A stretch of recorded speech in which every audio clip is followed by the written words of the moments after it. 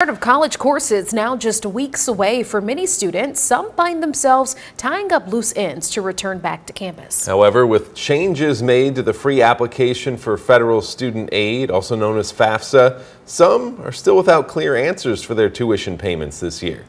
In an attempt to make the application easier and simpler, FAFSA opened the application window almost 3 months later than usual. But with it came a calculation error and technical glitches, which impacted hundreds of thousands of FAFSA forms. The students were unable to learn how much aid they would be getting, which could impact where they choose to go to school. Beloit College says they, along with many other schools, had to make a tough decision.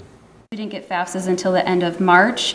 College decision deadlines were May 1, so it didn't give families much time at all to receive that financial aid offer and have time to consider their options before making a decision. So most colleges pushed back their enrollment deadline to give families additional time, but then that cuts into the time that we're using to onboard students over the summer to prepare for the fall semesters.